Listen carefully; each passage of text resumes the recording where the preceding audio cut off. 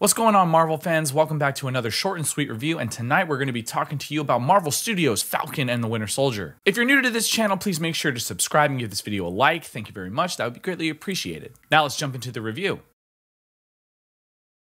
In this series, we follow Sam and Bucky all around the world trying to take down this new villainous threat. In my personal opinion, I do think this is one of the better Marvel Studios properties, obviously next to Avengers Endgame and Infinity War and Captain America the Winter Soldier and Captain America Civil War.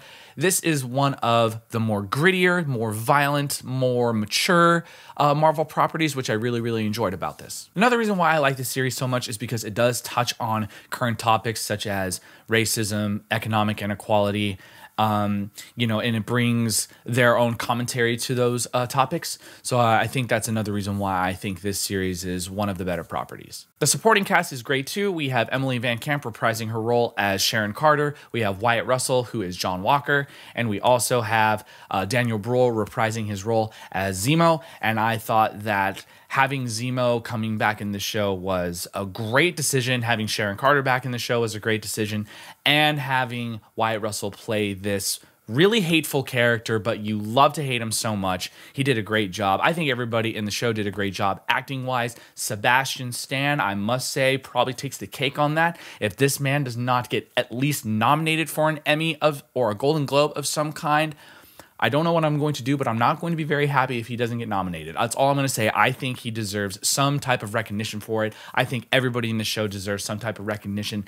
And I think that this is just, this show is a real contender for one of the best Marvel properties out right now. Unlike WandaVision, this show doesn't have anything really mysterious going for it, which I think is totally fine. I think that with a show like this, all you need is some straightforward, kick-ass, action-packed, gritty shit, and you really can't ask for anything more. This show definitely has Captain America Civil War vibes.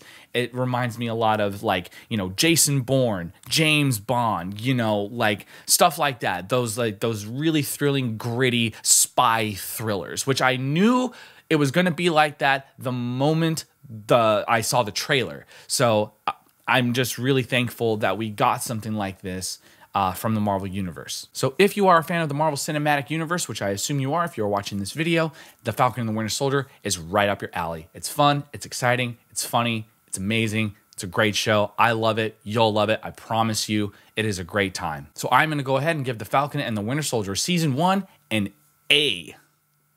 So if you have seen The Falcon and the Winter Soldier, please leave a comment down below letting me know your thoughts. And one last thing before I go, if you are interested, I was featured on a podcast called The Metalcore Nerds with my friend Sean. You can find his podcast everywhere from Spotify to Apple Music, and I believe it is on YouTube as well.